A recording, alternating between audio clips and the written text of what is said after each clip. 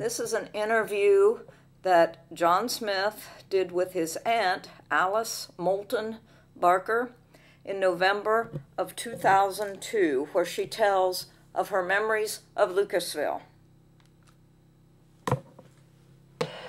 Remembering the first memories I have is actually of the night the store burned. I remember that very, very plainly. And there was a knock on the door, and Mildred Wolf came to the door and told Mother that the store was on fire. And Harold was young, he's in his teens, and my mother sent him out to yell fire all around town. Since Phyllis and I were small and not even in school yet, my mother couldn't leave till Miss Mayhew, that was staying with Dr. Coleman, came over to take care of us. Watch you. And the building, the store was just like Brant and Apples, that long look that I think Brant and Apples and Klein's and our store, and they were all built alike, and probably by the same people.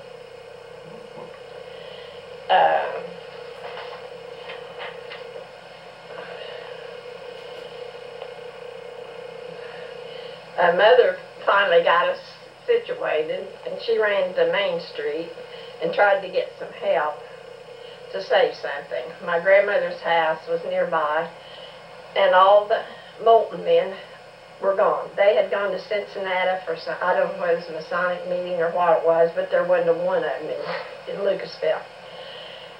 And she was alone with just Harold. And the Buckeye Public Service Company had the electric in this town, and the minute the fire started, time for them to shut off all the lights. Of course, they didn't need any lights because the fire was clear up to the sky.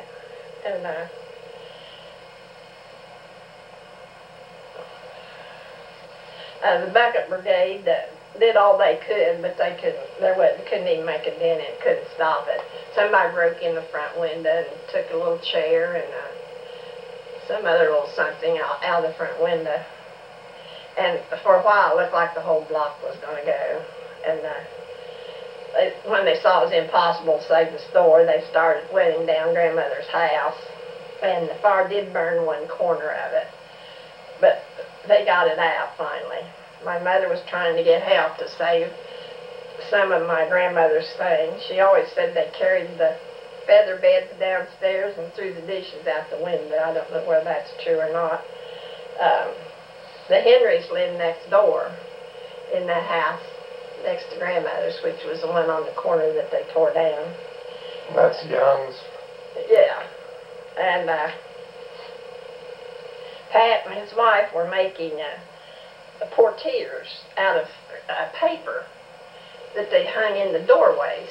It was quite fashionable to have portieres in your doorway, and they were making them out of wallpaper. You twisted them and put them on a string and so forth. And they had quite a few left, and he just scooped them up and put them in the slop jar. They put Mrs. Henry's dress dummy out in the yard, out in the street, some fellas, or out in the sidewalk probably, and some of the local jokesters, and dressed the dummy up. And my mother ran into it several times, she said, and before she realized it was a dummy. And she said, the next thing they know, my mother had knocked it out in the middle of the street. She's so disgusted. When the news made it to the Moulton family, living in the country, that was Uncle Earl and his family, they came to our house to help. Morris Caldwell picked them up and brought them to Lucasville. Aunt Lucille, Martha, and Chandler. They got there after the store had fallen in. Chandler wanted to know if they saved any candy. He said he hoped it didn't all burn up. When the Moulton men arrived home the next day, the store was gone. We had relatives coming out our ears. They all stayed for several days. That I do remember. Trying to get Grandmother's house back in shape. Harold was so hoarse, He couldn't talk. We had to use the oil lamps for several days. The electric lines were burnt out. The only thing that came out of the fire was a child's wooden chair, which was in the front window. And they made plans for a new store.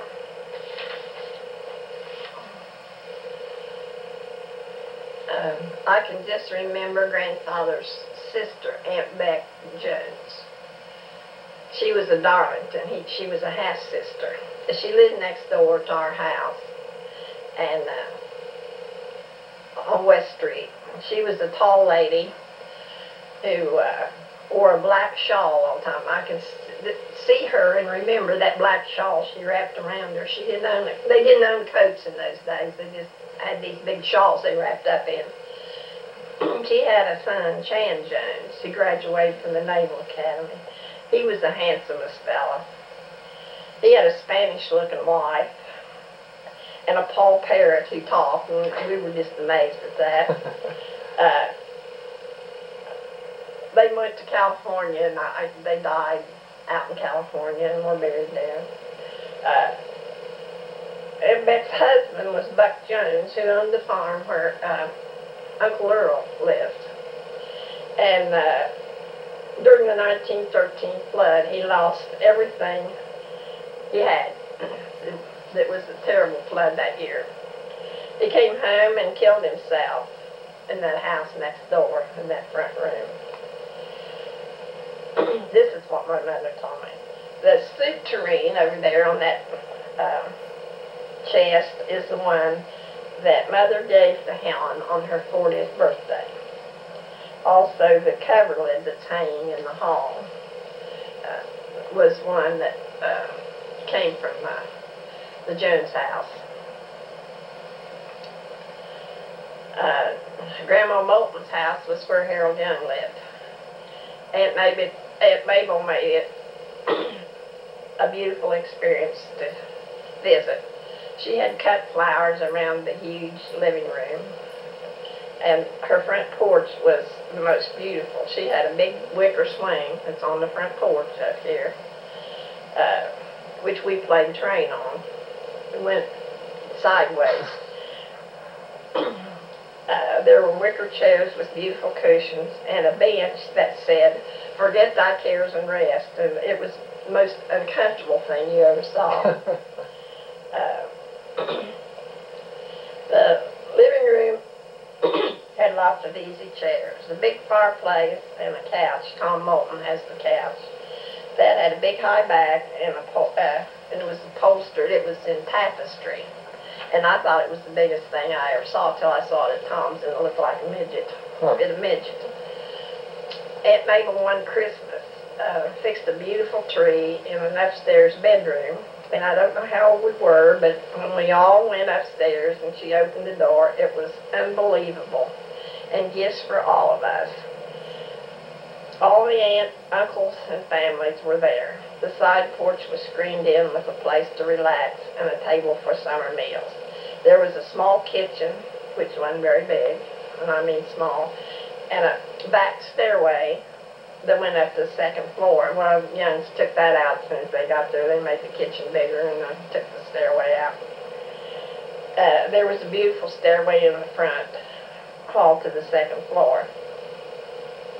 The rooms upstairs, the one room front upstairs bedroom, Aunt Mabel painted the floor black, and then she took white paint and dabbed the whole floor. It looked like a cat had been walking through the paint.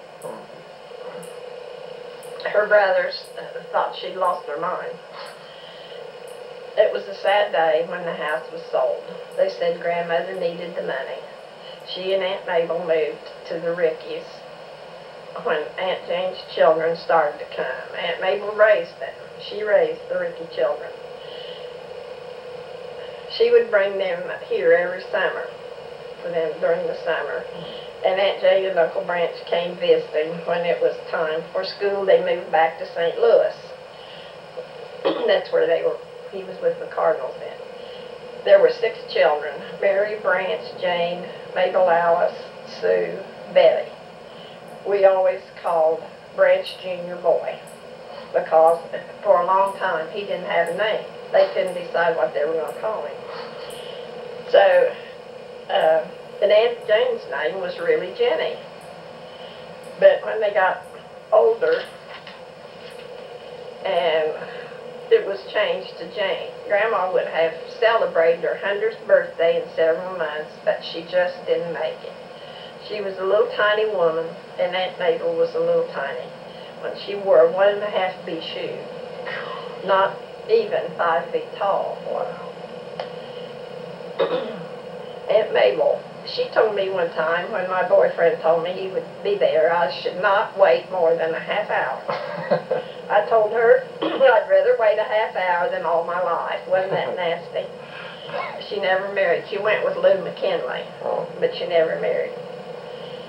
It's hard to believe that time has passed so fast and memories come back about Grandma's house.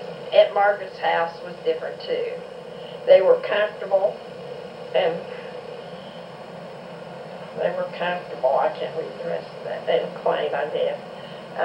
Aunt Margaret's house is where the filling station is now. The 76. Yeah, that was her house.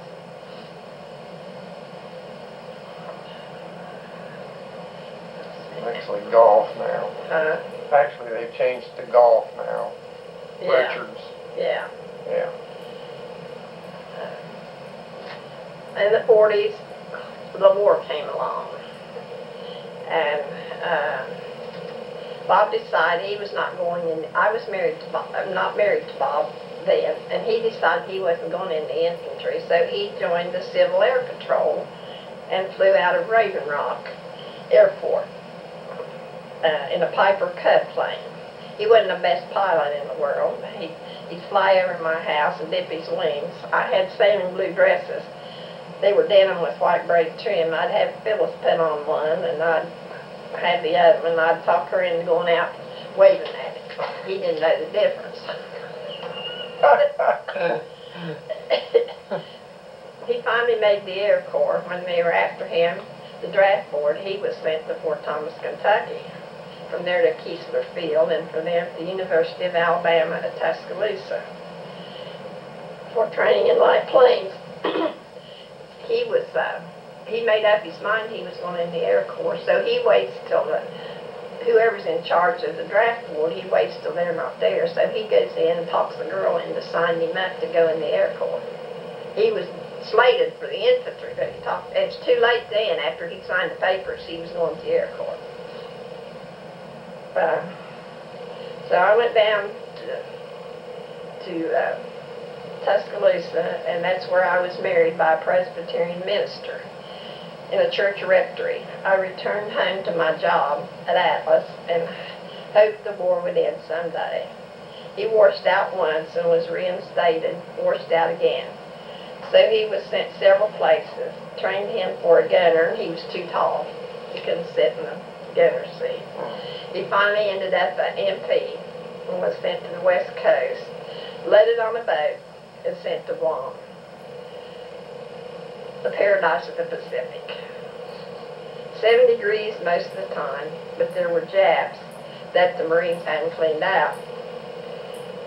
A B-29 base, it was a B-29 base that bombed the Japanese. The B-29 from Tinian, I think, dropped the first hydrogen bomb on Hiroshima. The Enola Gay,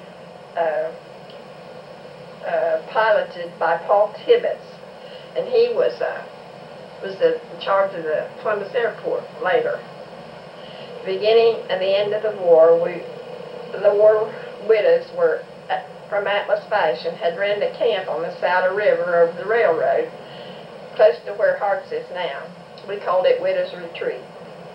And we went there every Thursday afternoon and Saturday night after work.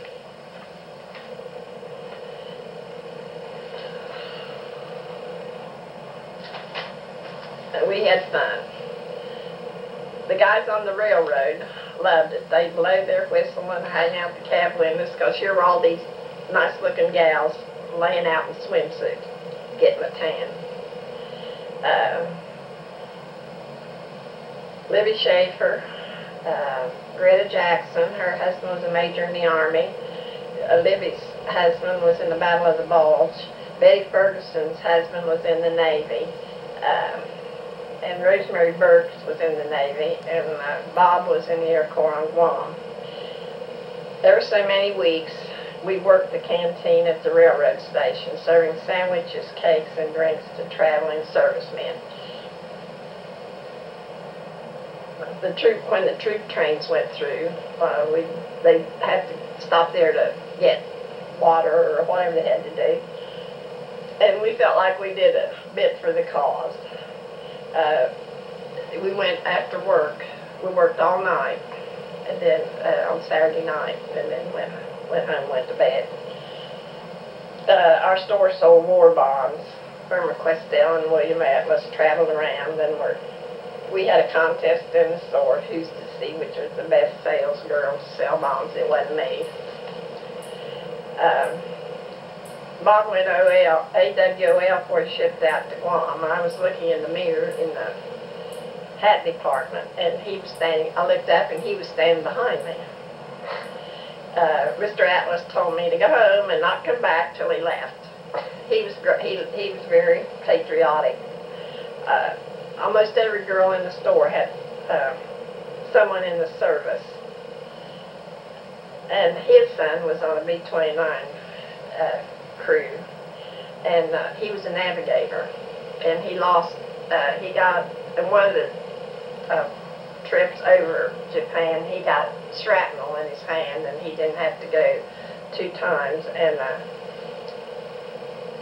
so Mr. Atlas got condolences from the crew members that were lost on the plane. They didn't know that Moulton wasn't with them. Well, they brought Moulton home from Tinian, I think he was on, in a straitjacket. He just lost it completely. Huh. They gave him medicine to keep him awake when they took these trips. They had enough fuel to take him to Japan and back, and it was very stressful. And on June the 6th, we got the word the war was over in Europe. It was after we got to work, we just put what we had been doing and walked out of the store. Mother Atlas tried to stop us, saying they'd let us have the next day off. We just kept on walking. We didn't stop.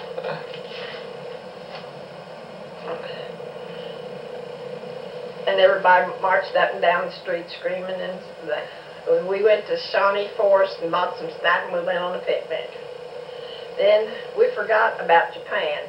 Germany was defeated, but we still had to think about Japan, so it was almost hard to get gas. It was rationed, so you had to save all you could. So one Sunday night, we'd go with Libby Schaefer, and all the widows would get together and go to the movies. As a matter of fact, I was in bed with Libby when her husband came home from overseas. He knocked on the door. He wasn't expected till the next day. They didn't know he'd been released. And she had her hair up on curlers. She'd been a 22 and a half when he left. Now she was a size 16. Walt looked at her and said, "Lib, if I'd have seen you from the rear, I'd never known who you were." So her sister-in-law and I ran downstairs, cut the chocolate cake they were saving for Mom, and her brother brought home a case of Coke, and you couldn't hardly steal a bottle of Coke. He had a whole case because he worked at Coca-Cola. So here we were, sitting around the table drinking Coke and eating chocolate cake, and it was all rationed. You know, I mean, you just were lucky if you came by any of it. We were friends. We were such good friends because our husbands were at war, and we were lucky our husbands got home.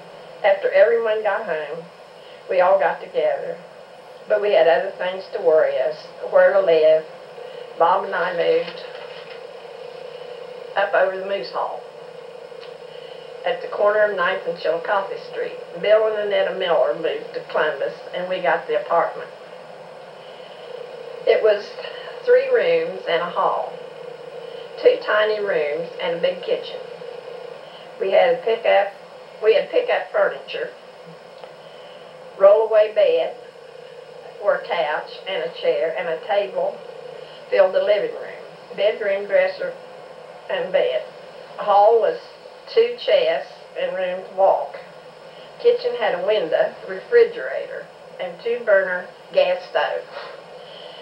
The hot water tank was in the closet, and that's what warmed the apartment. We had several parties. We sat the furniture out in the hall and sat on the floor. Then we found out 1662 Grant Street was for sale. It was a mansion to us. We paid cash, my money and Bob's, and Mamie's. We paid all but a small balance and asked Mamie for the rest. We worked hard and fixed it up rather modern and looked like everybody else. Then I decided I didn't like the look. We were able to buy some antiques, put up brown organdy curtains, and took down those horrible drapes.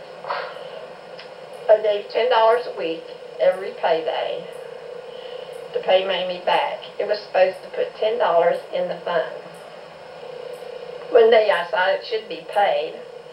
He was collecting my money for weeks and putting it in the bank in his name.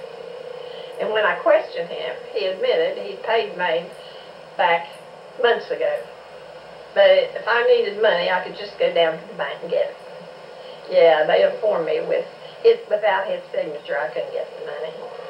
Then after 10 years, I found out I was pregnant. He insisted I have an abortion. He would get a convertible, and we would have a wonderful time with no babies. I worked on Saturday, had her on Sunday. And when we came home from the hospital, we cried for 3 months. Then I had a seizure. They had to take her to Mother's. Mrs. Silcutt, who lived next door, took her and kept her for a while. And let's see, what's done after that? Let's see. You don't want to hear that anyway.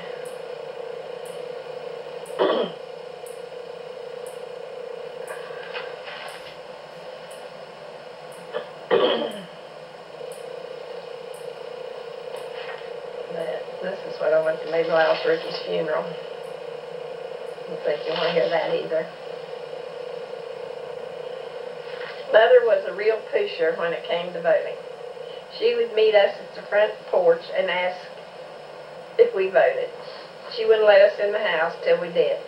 She always said women work too hard to get the vote, not to use it. She marched years ago so we could vote. She was also for making the township dry. That was 60 years ago, and it's still dry. Jay Kinsler's mother had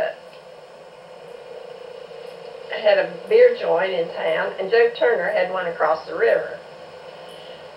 She never rested till she and Mr. Underwood, John Underwood's father, got it voted out. It didn't solve the problem. We had bootleggers then. You could down the bottoms and buy it. One day in school, the MRA, National Recovery Act Works, came to work, and Charlie Blevins had on a school jacket. He came to find out Bucktown Nance had traded his school jacket for some whiskey. He was a ball player. When he didn't pay, Charlie wore the jacket while he was working. I suppose the coach got the jacket back. Bucktown was put off the team. I was elected president of the Athletic Association. I remember we had to cook our own banquet. We brought food from home and cooked it at home equity. There wasn't much money, so we had to make our own clothes, not only for sports banquets, but also for junior senior prom. Only we couldn't have it at school because we weren't allowed to dance. One year we went to the Washington Hotel, one in Crystal Springs in Wheelersburg. Our junior year I went with Eugene McKenzie, next year with Joseph Colgrove. The boys were lucky to have suits, the girls had homemade dresses. I don't remember corsages, but Mother made me a lightweight coat, nubby beige material. I thought I was really something. One year, It was the dotted Swiss flowered print with puff sleeves. It was a formal. Scoop neck, double white ordinary ruffles, and the low scoop neck and sleeves print was blue with touches of lilac. I thought I was hot spit.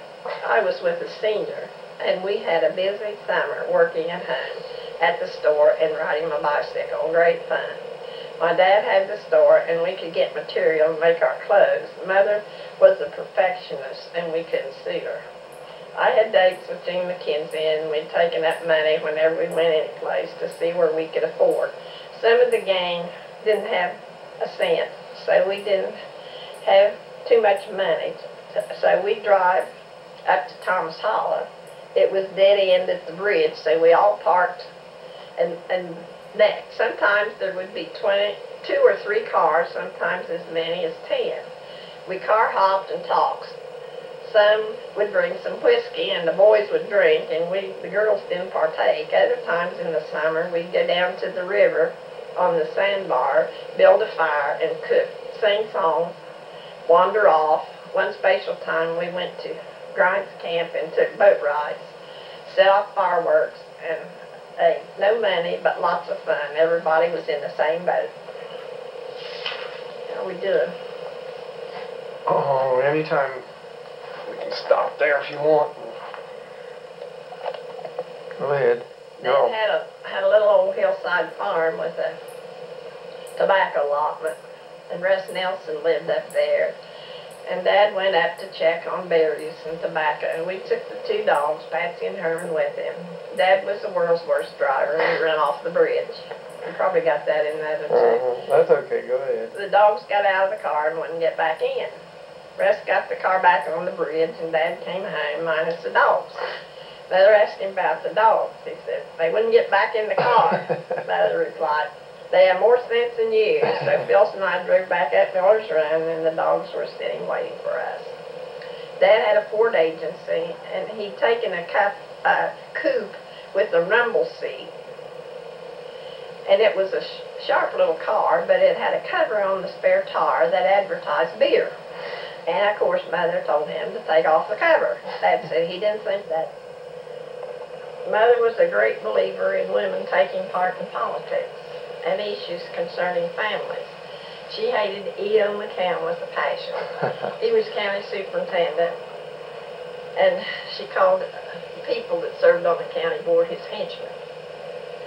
That's her description. They controlled everything in the schools. One of Dad's friends was Pete Klein, who owned Fine Store. And they'd been friends for years. And he was on the McCown side. Mother had no use for him after that. That just did it.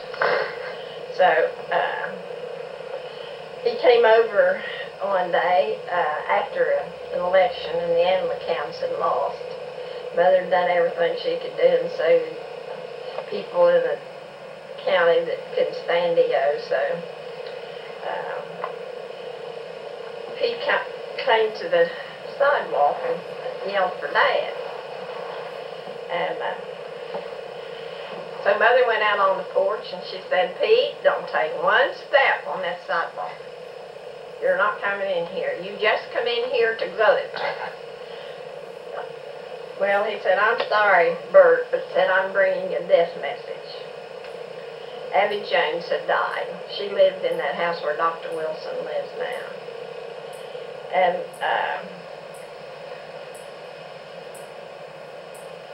they had, with McCown, he had his group of teachers, and he let some of the real good teachers go and hired his friends. And so several years later, he ran for Congress. Mother says, let's get out and send him to Washington. Let's get rid of him. Well, Mother was thrilled when he was elected, but the funny part of it was his son took his father's job. Yeah, I took over for him. But he wasn't near as bad as his dad. His dad would come to E.O. would come to the graduation. He attended every graduation in the schools in the county. And he always started out with sail on the ship of state.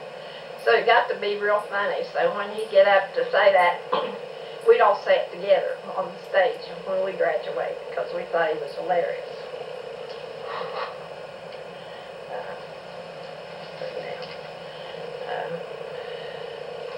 We talked about throwing the things off of the bridge, didn't we? The flyers, yeah. Yeah, okay.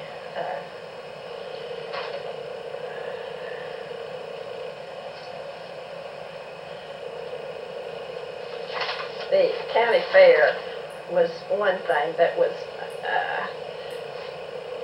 in our life. We all had to go to the county fair. I can remember going when I was a little tiny girl, and Helen drove a car, and I never will forget, John Dahl was drunk, and he ran into her. That's the only wreck she ever had, she said, and that wasn't her fault. And Mother made all these jellies and everything, and she was loved to can, and she loved to sew, and she was an expert seamstress. But she was so good that Phyllis and I couldn't suit her, and every time we do anything, our 4-H project, we had to rip it out 2 or 3 times because it wasn't perfect. Do it over again. Yes. Dad was secretary of the fair. Grandpa Rockwell was the fair. He was secretary, and Grandpa and all the brothers all Dad's brothers was on the fair board. And there was only 1 year that they didn't have a fair, and I think that was 1942. They asked them not to have it. I don't think they had much of anything that year. I think that's the year they didn't have baseball World Series. Yeah. Yeah, nothing much. And I still go to the fair, work in the antique building, which is a lot of fun. Oh yeah, you see a lot of people. If you just stay put, you see everybody that comes to the fair. Mm-hmm. Did we talk about the flood?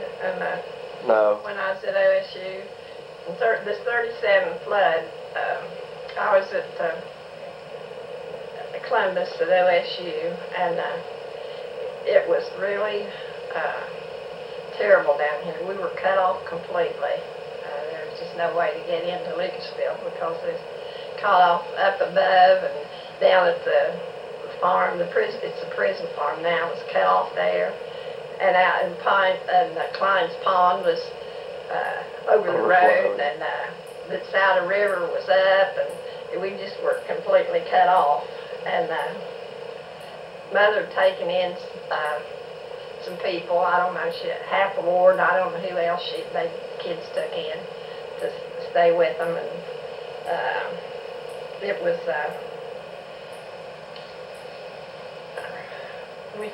We had pictures on the newsreels when we went to movies that showed all these different things.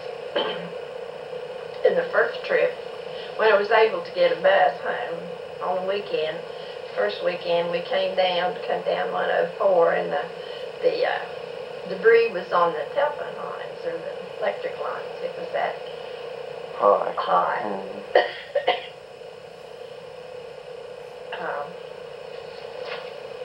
Probably knocked out all the power, didn't it? Oh, it destroyed everything. I mean, everybody was in the same shape. Right. During the war, your dad went in with Battery B, and he called Phyllis and told her that they were shipping out, and that there was a couple in Portsmouth that were going, their son was with him, and they were going to drive through to Indiantown Gap. Pennsylvania? Mm-hmm. They'd go from Indiantown Gap to the point of embarkation. I don't know, probably must have been cross country because they went to the Tonga Islands in the Pacific. So they had to go to California or someplace probably. So he called, and so she said she was going to go. Well, Mother and Dad both had a fit. Never been any place. You can't go, you can't go. I'm going. So she met these people, and they started. And before they got they had their car broke down.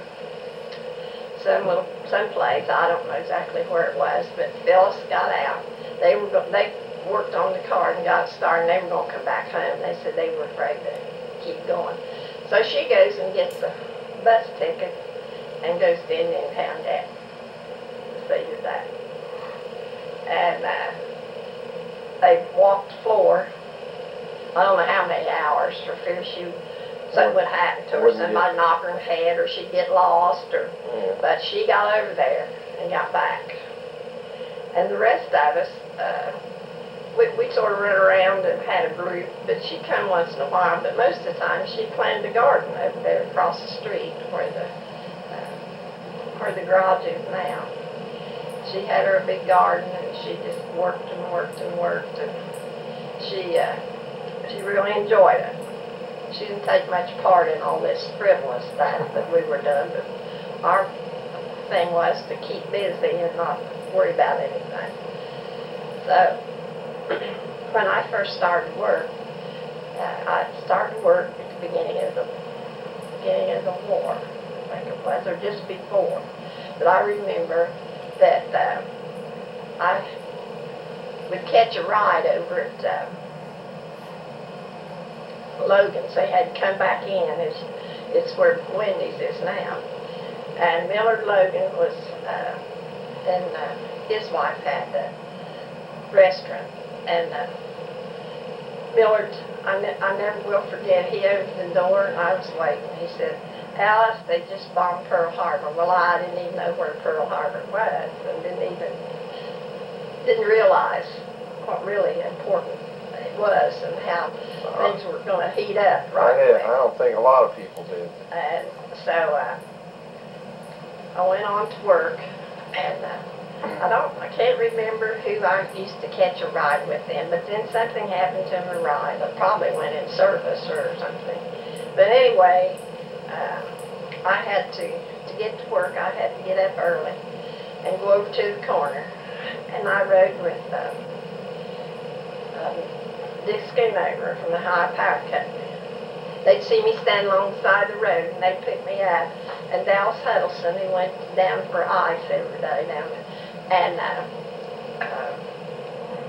Miss Davis's brother, Esto Davis's wife's brother, what was his name? Can't think of it right now. But anyway, he worked for State Highway. Well, then they didn't have any objection to them picking people up. Of course, there wasn't any problem then. If I could get down to town, I could get home. Bob would bring me home, but that's before he went to service, of course. And I never will forget one day I come in a little bit late, and Mr. Atlas was real upset. One of the girls said, "Well, you realize how she gets to work?" And when I'd come in every morning, they'd say, "Well, who did you ride with this morning? Who picked you up this morning?" Finally got a ride with Lee and Brushart. They lived where that store is up here on 23. They had she was a Glaze, and she married a Brushart, and her son was in my class at school, and so I finally got a ride with her. She worked at Penny's. And she took the Red Cross course on auto mechanics. And if anything happened to the car, she'd get her wrench out and she'd pound on the engine. That was kind of funny, because generally it didn't go. She was such a character. And then I wrote... They lived which store is? Where that used to be Conrad's. Oh, yeah. There. Henson's, or not Henson's. And the funny part of it was, she married this fella, and I forget what his name was, it's been his name, Waddell. And he was a real character. He was a con man, if there ever was one. So their house burned.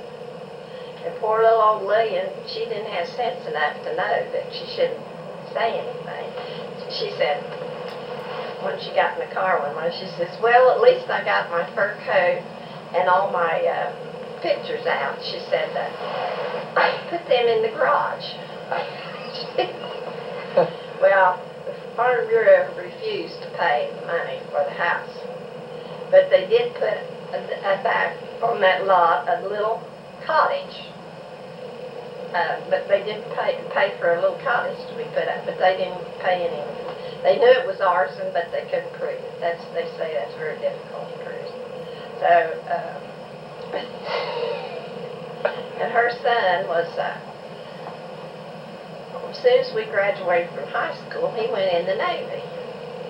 And that was before the war started, and so he was a great playboy. And he, in one of his, when he was off the ship, he got drunk and he burned his uniform out. Well, they put him in the brig, probably. They put him in the brig and was going to keep him there. He was going to have to serve, I forget how much. Well, he got malaria, and they sent him home. They released him with a dishonorable discharge and sent him home. And, of course, the story she told didn't sound like that at all. That was the truth, because he tried to enlist in the Army, and they sent Harold was the clerk of the draft board, and he got the letter that said that he was undesirable. He'd been released from the Navy, and that no way did they want him, even if there was a war on. Yeah. So we finally heard the truth. Yeah. The truth came out. Yeah.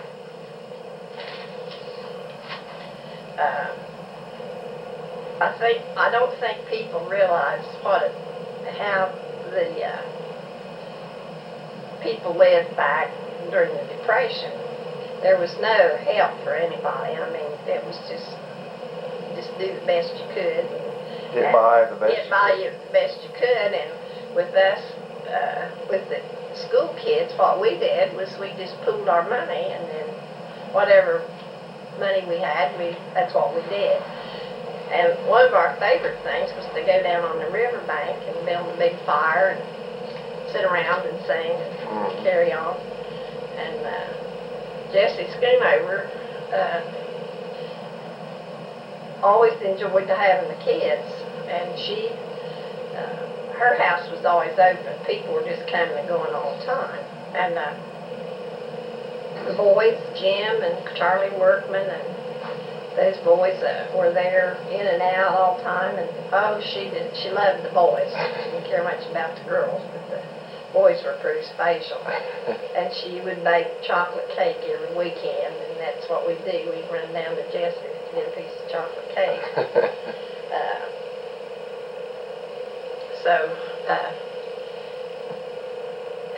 She was great churchgoer and worked at the fair. She worked at the fair every year, and used to say about it, we all should go to church and preach, about that. She told the neighbor next door that, she said, well, you won't go to heaven because you don't go to church. And this lady told her, she said, well, Jessie, I expect my prayers from our ironing board will go just as far as yours will from the church. So that was very insulting to Jessie, because she thought that if you didn't go to church, you weren't going to go to heaven.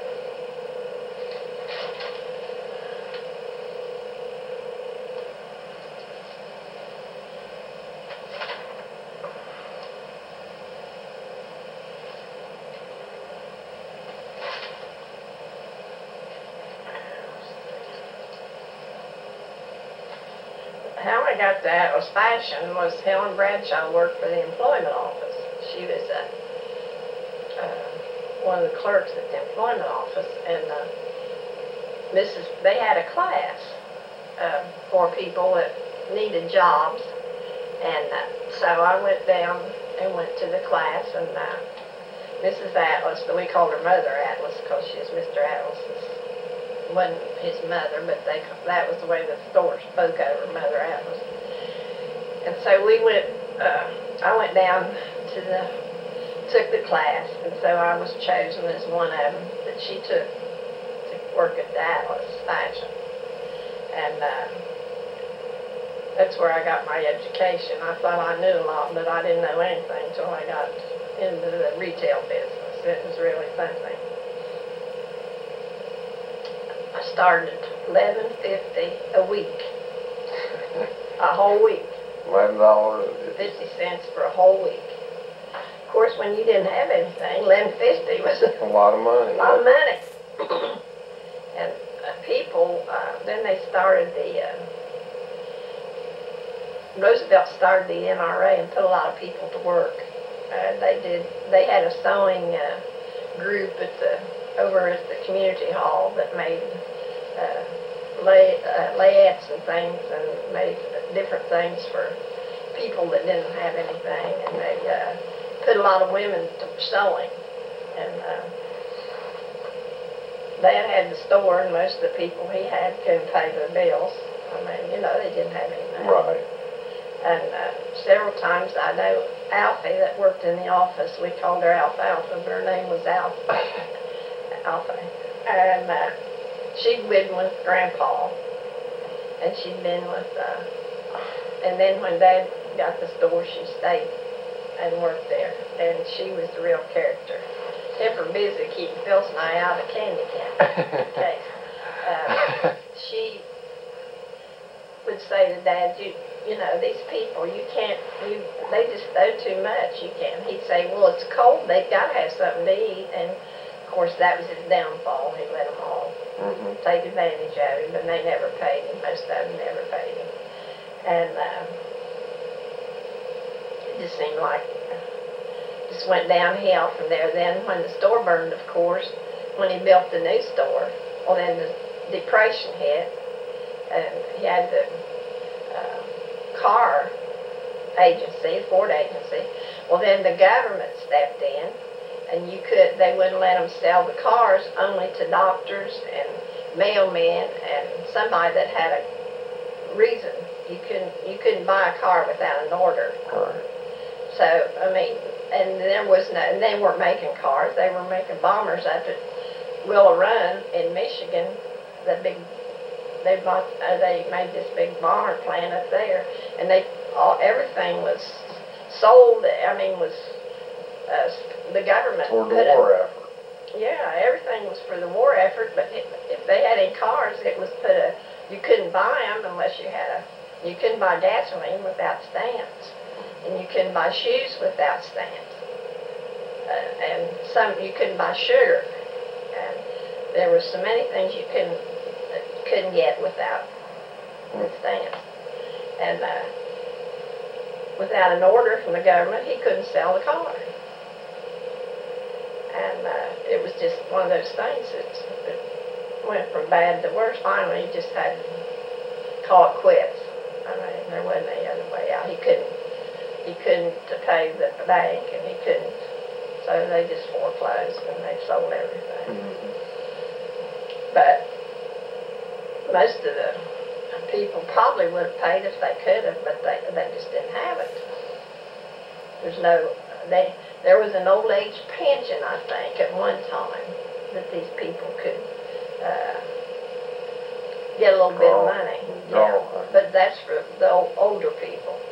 And there was the 3C camps that took the young men and sent them all over the United States, where they built roads, and they built Shawnee Forest, Shawnee Lodge, and those kind of things were part of the National Recovery Act that Roosevelt had put in, put these people to work. And of course, the war came along, then all those people, those young men that were in the 3C camps went directly in service. Yeah. And your dad was on Tonga Islands all the time. He didn't get a trip to, I think, to Australia once, but most of the time they were holding the Tonga Islands in the Pacific. That's what they were doing. And of course, they weren't in harm's way, but they could have been. Who knows? I guess the Japanese weren't interested in that island. Bob was on Guam. He went in on Guam. They had captured Guam. The Marines had taken Guam, and then they sent in the Seabees, and the Seabees built the airstrips for the B-29s, and the B-20, your dad was in a B-29, or Bob was in a B-29 group, and he was the MP. He washed out of flight training, and they just gathered them up and shipped them to South Pacific, the whole Guam. And it was very exciting, I guess. They said they went into Guam, and they gave them, they just shot, they had to stand guard over the runways for the B-29s, and they were scared all the time, and they stood at night, and every time anything moved, they shot. So finally, they gave one bullet. I told them, now if you see a Jap, kill him. They had cleaned up a lot of the Japs, but I read an article several years ago where the 2 Japs come out of the jungle years after the war. Didn't know the war was over. And they've been hiding in there all that time. Been hiding in there for years. They didn't know the war was over. I don't know. Was there anything else or not?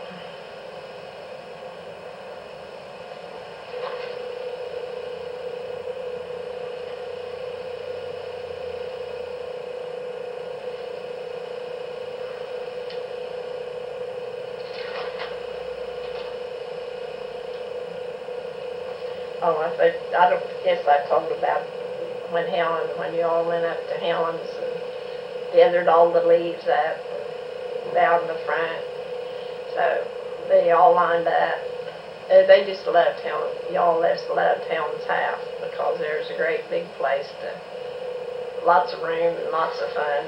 And so all the radiators to hang the wet clothes on. Everything. Well, that day they had all of the leaves. It was just out in the street, and so you went first and jumped in the leaves, and then Mary went next and jumped in, and then Wiki went next and jumped in, and then Carl jumped in again. He was the last one, he thought. And then here comes Skip, and he jumped in right in the middle of all of them, and they had leaves all over the place. Ellen was so upset after she raked them up so nice. There. We unraked them, huh? Yeah, you sure did.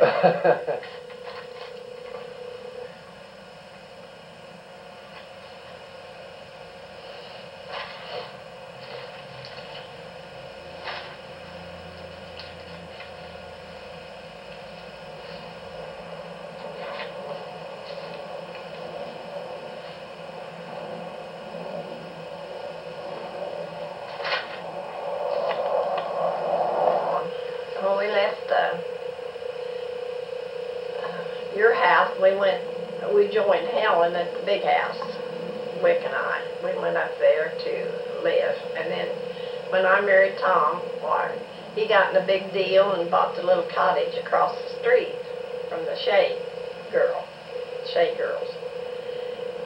And that was really something. It was just a nice little house. Looking mess, but we paid $3,000 for it. I never will forget. That doesn't sound like a lot of money, but it was then. I mean, it was a good price for what was there. It didn't have a bathroom. It didn't have a furnace. Yeah. It just was a shell of a house. And so we decided to fix it up. And I can still see Carl sitting on the step ladder with the radio going full tilt. And he was sort of dancing around on top of that, or moving around on top of that step ladder. And we finally got it under control and papered, and we had some guy come and he fixed it had pocket doors in it. And it was just, well, I just thought that was the living end. And it had fireplace in the living room, and it was a cute little place. We got it fixed up. We didn't have any couch. We had a day bed, or a bed that Tom had when he was at Oak Ridge, and we fixed it up for a couch, and we got furniture, and it was fun doing it. And then in 1969, when Lona's house was empty, why, we bid on it and talked to Ray Grimes, or Donald Grimes, who was married to Lona McNamer, and we bought that house for $6,000, and it was full of stuff. I mean, full junk. And we went, when we went in, and signed the papers and paid for it, and Tom called on the telephone down at the store, and I told Irma, I said, don't, tell him I'm not here. There was 3 feet of water in the basement. He said, Alice, did you look in the basement of that house? I said, no, I didn't. He said, oh, you should have. There's 3 feet of water down there. So we finally, I don't know how we ever got the water out, but we did. Then the house was a wreck. And it took a lot of work, but it was fun. I mean, and so the day that I decided that we were going to move, Tom kept saying he's going to hire somebody to come and move us. He'd do it the next day, but he never did. So one Thursday, while I was off, I got up and I went down to Phyllis's, and I got all of you out on your feet, and I said, we're going to move today. So we moved on, got the wagon, little wagon, in a little red wagon, and loaded it up with furniture, and moved up to that house. We moved everything but the stove and the refrigerator and the couch. We moved all the beds, all the dressers, everything. And your mother washed all the curtains and got them ready to put back up. And when Tom came home that night, we was in the house. And he couldn't believe what we'd done.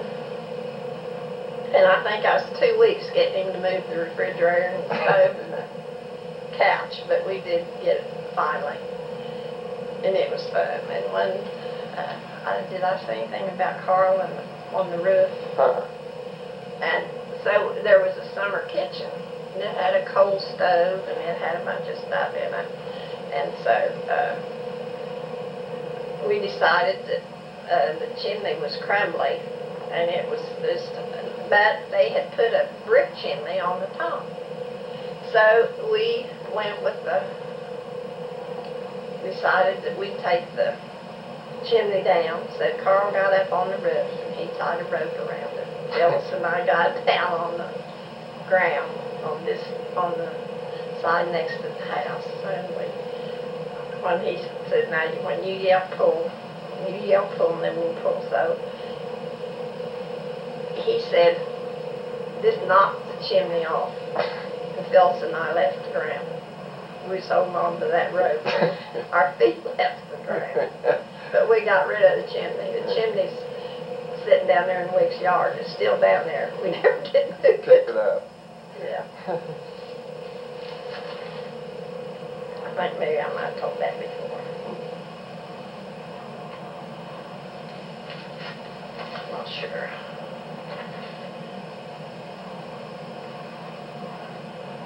The kids loved the hill.